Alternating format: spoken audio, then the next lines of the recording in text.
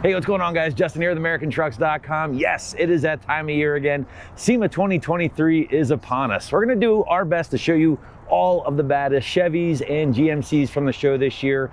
A lot of crazy stuff, some functional stuff, and we'll mix in some of these monstrosities as well. So let's get after it. Come on. Had to stumble across my friends here in the Icon booth. Guys, they always come correct, bring some really sick stuff.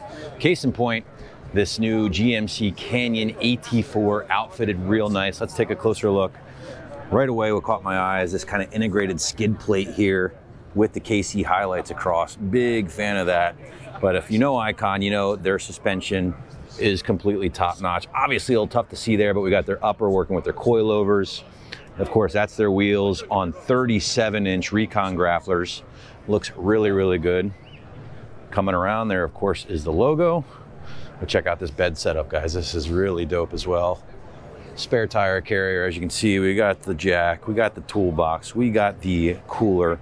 This thing is certainly ready to pre-run for you, and it's done very well. MagnaFlow exhaust, just super clean build. Again, Icon, we just know they're always gonna have something dope, something worth checking out here at SEMA, and wouldn't you know it, here we are again. Now, is there anything more sinister than an all-black HD truck? Well, I don't think so. I'd love to own a black truck. I'm OCD. This isn't about me. This is about the CVF 3500 High Country behind me. Let's check this thing out. It is absolutely badass. Looks menacing. I just love the 4th gen facelift front ends. They look very, very sharp. Let's check out some of the parts. Our friends Black Rhino, of course, supplying the wheels. We've got some ridge grapplers on there. Looks like we got a power step. Here's a good look at kind of what their bumper lineup looks like, but let's get a better look at it here on the 3500 because I really love this design. As you can see, winch bumper with the CVF lighting in there. Of course, the winch is hidden. I like that. I really like the color contrast as well. A lot of times with these big trucks, you don't like to see the exposed winch hanging off the front. Looks a little clumsy. Very, very clean here with the CVF stuff. So high quality goods, man. Looks really sharp here on the 3500. In the AEV booth, or American Expedition Vehicle booth, they make some really, really badass stuff. Case in point, the Sierra Grande concept behind me. Look at this thing, man. It's based on an AT4X, just outfitted to the gills with AEV stuff on 40s. Yes, 40s. Absolutely massive. Look at this brush guard. One piece kind of design here with the bumper lights. 12,000 pound winch up in the front, nicely tucked into the bumper. Dig that. AEV wheels, again, you get a better sense of those 40s. We got the AEV snorkel. Of course, kind of like a flatbed design here. There's skid plates all underneath this thing. And we have a 9,500 pound winch in the rear here with that and their vertical tire mount. So this thing is just built for extreme situations. Love the color, love the armor. AEV, probably one of the most quality companies to do it. Certainly evident here in the SEMA booth. In the land of this, it's kind of interesting to see something like this. Check it out, guys. Our first lowered 4th gen here that I've come across at the show this year. And this thing is pretty wild. Let's take a closer look. As you can see, absolutely dumped. We got the crazy lighting going on. There must be about 20 subwoofers in the back here. Check that out. Heard you like bass. We got you covered. Then coming inside, look at this interior. This is friggin' crazy, man. The stitching on these seats, the red accents. You know, I know this might not be for everybody, especially for truck fans out there, but it is nice to show kind of the yin and the yang of what SEMA really is all about. And it's not all about your lifted stuff. Once in a while, you get something like this too. Stumbled across a very, very interesting vendor here at the 2023 SEMA show. This is called the Flated Booth. Let me explain. Now, you guys know the deal with truck caps, right? They can be a little cumbersome, difficult to remove if and when you need to. Well, this might be the solution you're looking for. Check this out, guys. This is a fully inflatable truck cap for whatever, in this case, a Colorado. But as you can see, this is completely blow up. This is basically the same kind of material that you'll find in inflatable stand-up paddle boards. The whole thing weighs about 30 to 40 pounds, packs down into the bed, and can be assembled and on the truck in about 15, 20 minutes, something like that. Not only that, it can support, from what these guys are telling me, up to 3 full-grown men on top of the thing. So that's very, very cool. Windows can roll up if you're camping because this is another one of their products. This is an inflatable bed. So these are the supports down below.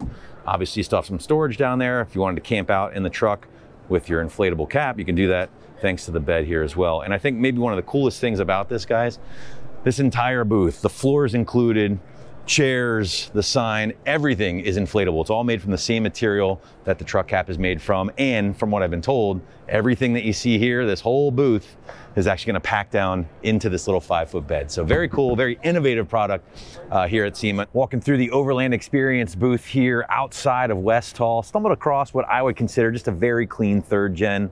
Let's check this thing out. As you can see, amongst the other crazy builds here at Sema, nothing too crazy, right? I mean, it's very modest, which I really dig. You know, coming up close here, we got the metal FX wheels. I'm a big fan of that design. But more importantly, guys, as you can see, we got the hardware under there. BDS lift kit here with the Fox stuff. You know, if I were to own a 2500, just keep it simple, tasteful, probably look exactly like that. And this thing stopped me in my tracks. Obviously, not a Silverado or a GMC, but a K5 Blazer. This is a 1974 K5, actually owned by a gentleman out in Maryland, close to us in our neck of the woods, but it's done right. It's certainly ready for the Baja. Check this thing out. Let's take a walk around. That's true. Look at this interior here, guys. Pretty purpose built. Cage everywhere with the man pedal. That's what I am talking about. Done right. Obviously, we got the old Baja BFGs on there. And of course, just that natural dune color I love. So very, very cool stuff. If you're a fan of the classics, this is certainly on point. Saw this absolute sleeper just kind of chilling in the corner out here outside of West Hall. I mean, you see these big monster trucks everywhere, but something like this is what really catches my eye. And hopefully you guys dig it too. Early 90s, 454 SS, absolutely slammed on weld S71s. I mean, does it get much better than this, guys? I don't think so. This is just one of the cleanest trucks I think ever built. And you can see it absolutely dumped here. Love this wheel and tire combo. Again, for those unfamiliar, the Weld RTS S71s, Willwood brakes peeking out, and just a show-stopping example out here at Sema. Stumbled across another 4th gen here in the Putco booth. This one, a ZR2. Really, really digging the light bar across the grille here. I like how it's integrated, very factory-esque, if you will. Coming down the side here, we got more Putco parts, including their bed accessories and rack. This is their Venture rack. Big time lighting up top here. And check this out, they make use of the smart tailgate, all kinds of storage back there as well. So again, Putco, been making truck accessories ever since I can remember. And this is a nicely outfitted 4th gen here to show some of them off. In the ranch hand booth here at the West Hall, guys, stumbled across a very radical looking 4th gen Silverado. Let's take a closer look because there's a lot going on, but obviously the big theme here is going to be the ranch hand armor. So showing that off, of course, with this pretty aggressive brush guard bumper combination. I like that. Definitely a lot of light mount opportunities, still holding on to the front parking sensors, but more importantly, check this out, guys. You got kind of that Rhino liner coating on it, kind of a khaki color. I like that a lot. Fittipaldi wheels, small lift. We also have the ranch hand drop steps going on. See now, unlike other drop steps, I like these because you're getting a much bigger step overall. And then again, more ranch hand stuff going on here in the back. So looking to toughen up your truck, ranch hand's where it's at. Super clean white ZR2 Colorado here, guys, with some Go Rhino hardware. All kinds of goodies. I love the wheels on this. These are AEV wheels, of course. Minor lift kit on it, but as you can see, we got the Go Rhino low profile running boards. Check these guys out. Massive A-pillar lights here from Go Rhino. And those same lights can be found up here on the chase rack as well. As you can see, we've got all kinds of Go Rhino stuff going on, including that chase rack. Of course, this being the ZR2, you got the Multimatic hardware on there on the back. Get a better look here of that Go Rhino setup. Just a real clean build. Love me a white truck, especially a ZR2, nicely outfitted. Right next door to the little brother is the big brother ZR2 here, the Silverado, of course, showcasing more protection goodies from Husky here. Nice low profile hood protector, as you can see, for the leading edge. Really big fan of the Husky wind deflectors here as well. Check out that profile. They look a lot sleeker here in person. Really, really flush. Of course, we've got some more protection from Husky down below, their lower rocker area, and then immediately below that, of course, the NFAB drop steps. We're a big fan of those. Use them on a lot of builds here as well. So just some more protection highlighted features here from the gang at Husky and Go Rhino. Stumbled across a brand new AT4X in the Come Up Winch booth. Very clean, nicely outfitted. Let's check out a couple of my favorite parts, starting with the smart cap. This is awesome, guys. If you haven't seen these yet, very, very functional. Pop these open and boom, there you go. You got your cookware, you got your Overland stuff, coffee mugs, the whole 9 yards. Absolutely love that.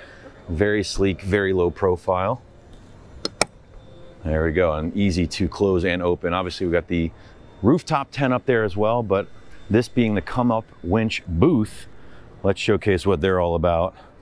And as you can see, this is the AT4X, so you got the really nicely done bull bar. This is all factory stuff, but Come Up supplies the actual winch. That's a 9,500 pound winch tucked up in there. Very, very low profile. And that's what I like, right? These new trucks, they're sleek, they're sharp.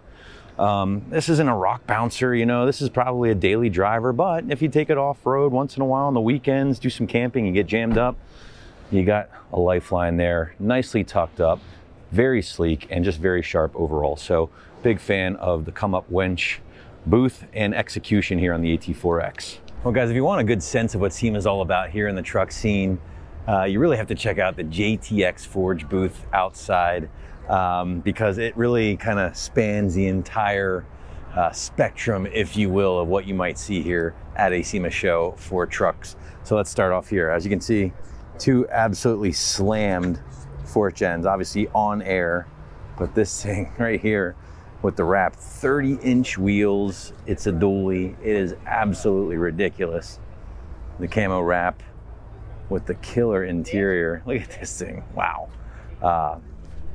You got to appreciate that work that goes into that. But for this end of the spectrum, the slam cars, or trucks I should say, you have this end as well. Check this out. Absolutely massive Denali 2500.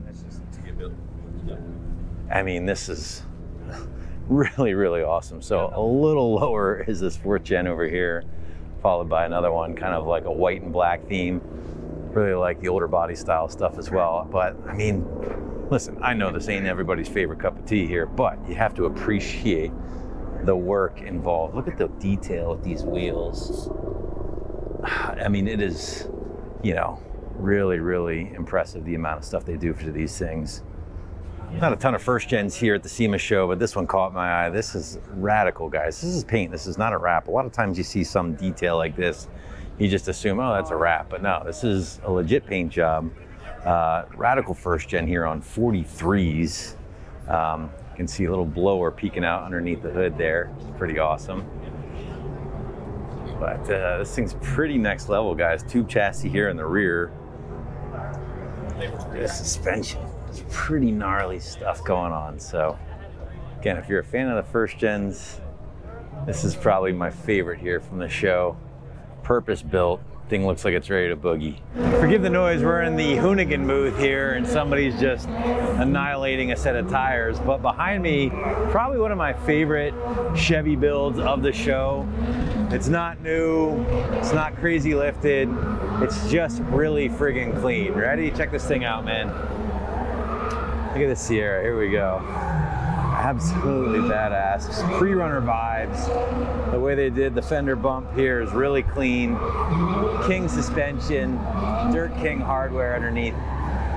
They got the bumps on there. Again, just super clean, right? You got beadlock wheels, Wellwood brakes under there. 38-inch ridge grapplers. And you can see the little bump going on back here as well. Really killer suspension back here. Got a Drift King rear end. And then you can see you got the 4-link stuff going on as well. So get a better sense of that front end there. Bed setup's remarkably clean. So we got some Baja design lighting as well going on back here. So, and just look at, talk about clean. Look how well done that bumper is, right? I mean, this is, when I think of clean, it is something like this. Just really, really well done. This here is White Lightning. Check it out, man. No, it just feels like that's how I should be announcing a truck like this. Because as you can see, it is, in fact, White Lightning, but not just any White Lightning. This is a 1975 Chevy K20 on 49s. 49-inch Super Swampers. Look at these things, man. I'm a sucker for the old stuff. What can I say? This is like old meets new in regards to what like the Sema builds are all about. As you can see, everything's powder coated underneath, but just really, really sick. Look at this thing, man. You got your white lightning under there. We got bags for the rear. There's those super swampers again. And yeah, just a classic build with a whole lot of excess. I love it. In the sea of lifted everything, this stock-ish brand new Sierra really caught my eye. I think this thing's really clean. Check it out, guys. Now I say stock-ish because that's what it says right here. That's not me calling it that. That's what the owner's calling it. But this is a new GMC Sierra, obviously, on 26s. Mild drop. Really like the color. Front end looks really clean. Dig that. And then, of course, check out this interior, though. It's pretty dope. It just kind of offsets the silver exterior really nice with the road wire leather, even integrated into the dash. So again, you know, Sema, they can get out of hand real quick. So something like this is kind of like a breath of fresh air, if you will, and a real clean build. In the Threat off-road wheel booth here, stumbled across a really clean 4th gen Sierra. It's an AT4 outfitted to the gills with a ton of Overland stuff, including some Overland tough racks here, which are really, really cool. Check this thing out, guys. So first and foremost, just love the color. Gotta love the AVS light shades. I know they're pretty silly, but I love them. Really burly rigids here on the A-pillar, but let's take a closer look at some of these racks because again, these are the Overland Ruff racks. I love it. You get the vault cases up top here by Pelican, your rigid spotlights, which is really cool, kind of casting some light for you. We got awning popping out here, but look at this. This is radical stuff. So this is more of the Overland Ruff rack stuff. We got 12-volt power sources here, switching, party mode, air compressor, fridge, nitrous for the bottle heater, rigid lighting, and it's all done really, really cleanly. Big fan of that stuff, so really, really clean. But check this out. We got the wood grain in the back with the Overland racks. There's your little 2-burner stove if you want. We got a party table, your fridge, but the wood grain, I'm telling you, is really dope. Nice Odyssey 10 up here too, guys. Just a really, really well outfitted build with some really quality parts on it. A really nice mix of classics here this year, especially this thing caught my eye. 1969 C10, it's a step side. It's powered by an LS3 under the hood. Very, very clean. Apologize about the shadow, but it's Vegas for you. Look at that, shaved bay, Willwood setup here. It's nicely lowered, not like undrivable, but you got a nice Willwood setup there with brakes. Well, it is on air, so I'm sure that is adjustable, of course. Coming back here, very clean interior with AC. Always like to point that out on the classics. And then, of course, the finished bed. So really, really sharp here. Again, 1969 C10. Gotta respect your elders. So from one slammed Chevy C10 to another here, check this thing out. Absolutely murdered out on the ground thanks to an airlift performance kit. LS under the hood, but look at this, coming on back to the bed. We got twin snails back here, twin Garrett turbochargers with the intercoolers. Look at this setup. I mean, this is a work of art, guys. Here's your airlift performance stuff going on, all your hard lines, diff. The turbo setup is absolutely gnarly, just completely blacked out. This thing is gorgeous. I might like this one more than the gray one, but don't tell that guy. Well, guys, that is going to be a wrap for me here at Sema for American Trucks Chevy. I think we saw a little bit of old, we saw a little bit of new, saw some pickup trucks, we saw pretty much a little bit of everything, really. As always, comment below what was your favorite build here that we showed you from this year's show. I know I have a couple in my head, but always like hearing from you guys. As always, if you dig the content, be sure to give us a like, follow, subscribe, all that good stuff. We'll see you next year. But in the meantime, I'm Justin. For all things American Truck Chevy, keep it right here at AmericanTrucks.com.